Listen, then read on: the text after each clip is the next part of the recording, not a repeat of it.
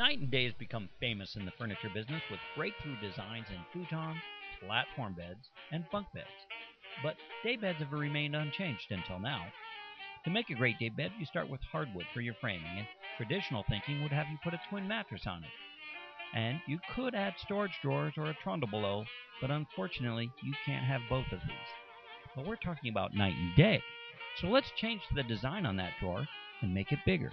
We can add a trundle shelf on it in the back, still allowing for great access. But when two drawers are then used together, an elevated trundle is created. Now back to the mattress. A twin only sleeps one unless you're very much in love, and it makes a very deep seat. You need 2 or 3 rows of pillows to make it comfortable.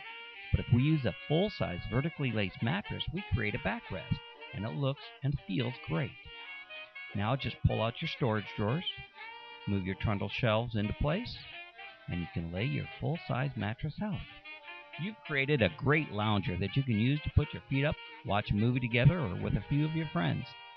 And you've also made a full-size bed that sleeps two, even if they're not so much in love. Yes, it's the world's first full-size day bed. Comfortable to sit, lounge, and sleep, and with massive storage drawers. And we made it work with all of our day beds: the rattan Rosebud day bed, the Key West Pelican day bed, and the Victorian-inspired Nightfall day bed.